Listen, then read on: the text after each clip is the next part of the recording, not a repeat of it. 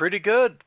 No, last time I was talking about this series with issue 21, I was talking about how we were getting like a revenge story, and we got a revenge story. It starts off real good. You know how I'm like, oh yeah, I don't really care about like politics and stuff. I mean, I care about the politics, but this was some good stuff here. So Jace's bestie from years ago is trying to convince one of his kids to stab him in the back, possibly quite literally. Although, really, it's more stab him in the eye, because I mean, the kid's missing an eye, so that's what this is all about. She's manipulative. He appears to be going right along with it. It's fantastic stuff, especially when you get to the end of the issue and you see how all this setup pays off. Boy, I hope the part I want to show is not past the staple. I really do, because it's pretty good.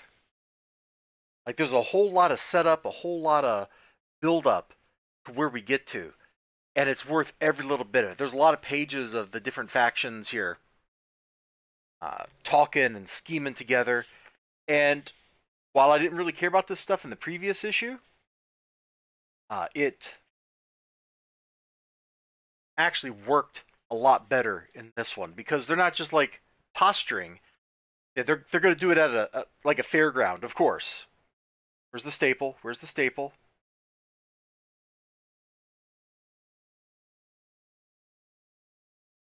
Oh, shoot. We can't. I'm not going to show the thing I wanted to show. I think it reveals too much. So there's a lot of build-up. And look at this crazy, crazy 2-page, 20-panel layout. What a wild grid. I don't really like it when they do this big thing like this. I would rather be reading like that for a situation like this. But at least with an odd number of panels, yet like it's obvious that you're supposed to just read across the page. So at this point, they've set their trap.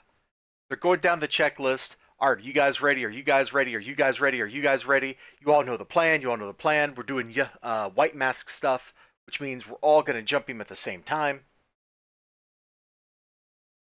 And that's exactly what happens. So they got the kid out there. He's got a balloon. When the kid recognizes Jace Boucher, he lets go of the balloon. And that's the moment when everyone strikes.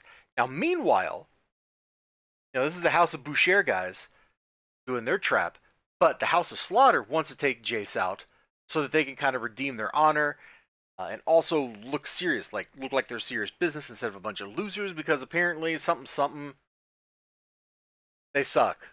Like, again, one of my things with this story is I don't really care about all these internal politics of the groups that are supposed to be fighting monsters. Like, I don't care.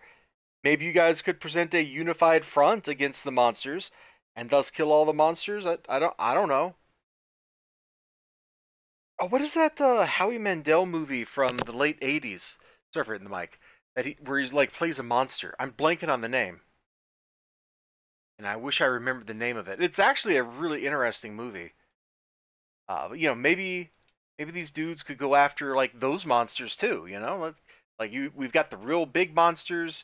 Let's look at the lesser monsters. I learned about that Howie Mandel movie by a comic book, actually. Let's see, what is it? Little Monsters. That's the name of it. Little Monsters.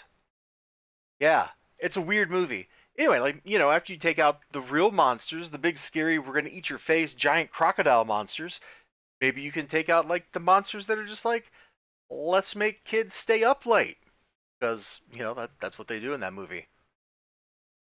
Let's give kids candy. Ooh, candy, so evil. Like, it's a weird movie, pretty good movie. So this is great. We're building up the tension here, panel by panel, like it's ratcheting up slowly. They're getting ready, they're getting ready, they're getting ready. He's approaching. They're getting ready, getting ready. He's approaching. Getting ready, getting ready. He's approaching. Getting ready, getting ready. But if you look carefully at the panels, they foreshadow what happens on the next page. The twist. And I can't tell you what the twist was, because I feel like if I tell you what the twist is, it's going to ruin everything. but she has some idea what's going on with the twist.